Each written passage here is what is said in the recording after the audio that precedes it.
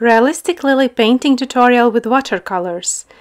In such a small flower, many details can be noticed and it will help create a realistic flower.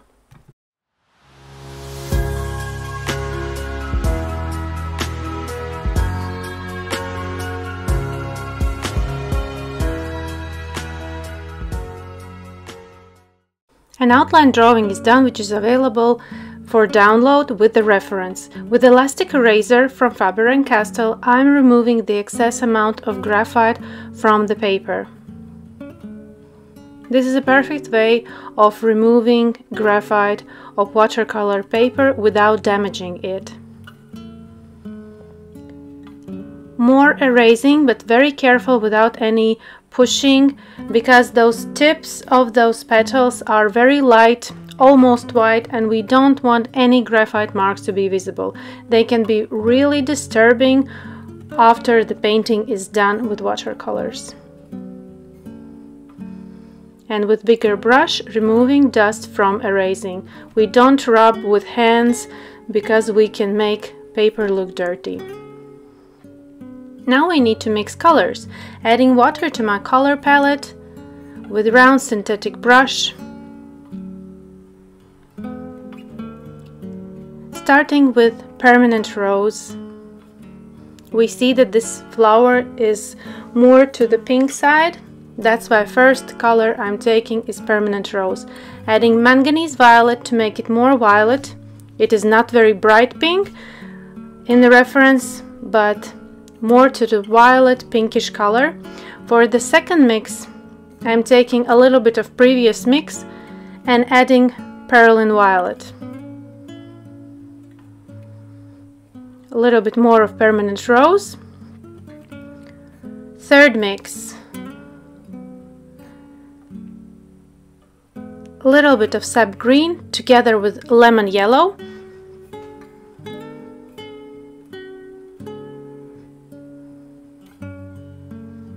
Fourth mix,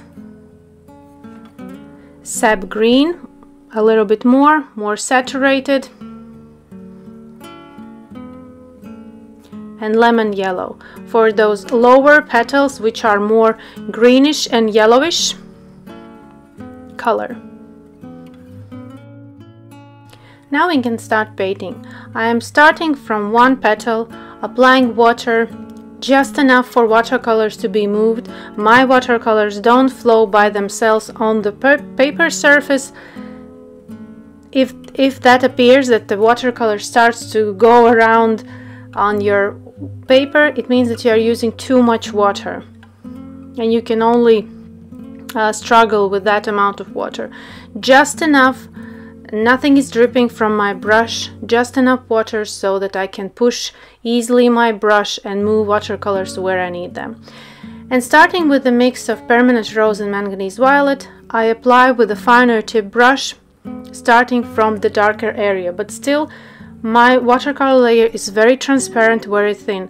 This subject is very light, and that's why my first layers are also very light, so I can control the intensity, the saturation, and so that I have space to apply more and more layers to make it more realistic and give more volume.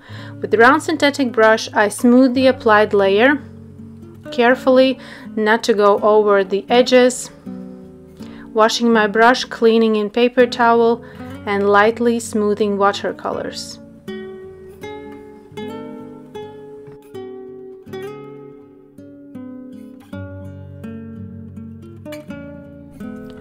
While the surface is still a little bit moist, I'm taking very small amount of Perylene Violet with permanent rose mix, as you can see on the very tip of the brush, and add little brush strokes to the darker areas that we see in the reference. With this painting and any realistic painting, it's so important to follow what you are doing in the reference. I'm not placing reference in the tutorial video because I know that you can download my reference, open it just beside the tutorial or on the iPad or on the phone and really zoom in that area you're working on so you really see and understand what you are doing. You can pause the tutorial, take a look at your reference, and really think what I'm doing, and ask yourself, do you see what I'm doing, and do you see those tonal changes, those colors that I'm applying, those how those petals are curved. Everything is very important. It's not about some kind of magic of technique. It's all about observation, what you see, and applying to the painting the details that you see in the reference. In realistic painting, it's not common to paint from imagination, because our imagination can't be so rich as the reference or subject in front of us. There's so many details, and all these details are important in order to make it look vivid, realistic, with a great 3D effect with volume. Now I applied a very thin line in the middle part, and with a clean and dry brush I smooth the applied thin line, so it's more realistic, more fluffier, and later we will add more crisper line. Now I'm speeding up the video so you can have a glimpse of the painting process of this half-open lily bud. Full tutorial is on my Patreon channel and is almost 2 hours long, filled with lots of helpful information and the whole process of painting this lily bud from the very beginning till the finishing touches of stems and leaves.